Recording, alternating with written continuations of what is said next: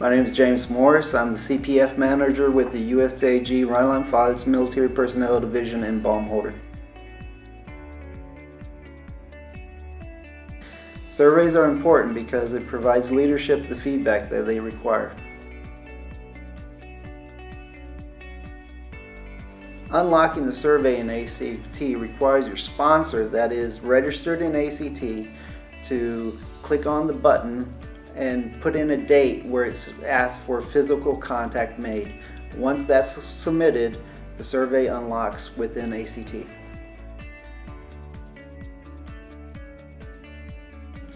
We do actually 3 surveys here in the USAG Rhineland-Pfalz. One is the My Army One Source, which is online. The other one is part of the ACT. And we have a third survey, which is a local garrison survey.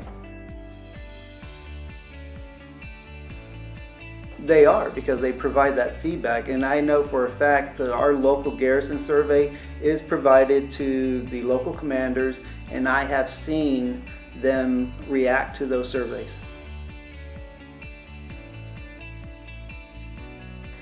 The 3 surveys that are mandatory within the USAG and Rhineland-Pfalz, My Army One Source goes to Big Army, ACT is Big Army and the local commanders, and the local garrison survey goes to the local commanders.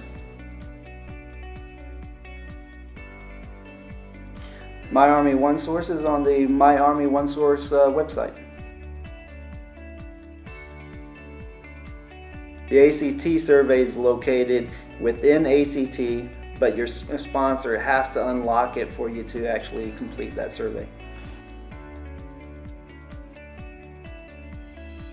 Local garrison survey is handed to you during in-processing, and you will complete it and hand it back in to us. Besides being that the surveys are mandatory, surveys are important to provide that information back to the leadership. Without those surveys, the commanders do not get the feedback that they require. Sponsorship is a commander's program. They need that feedback.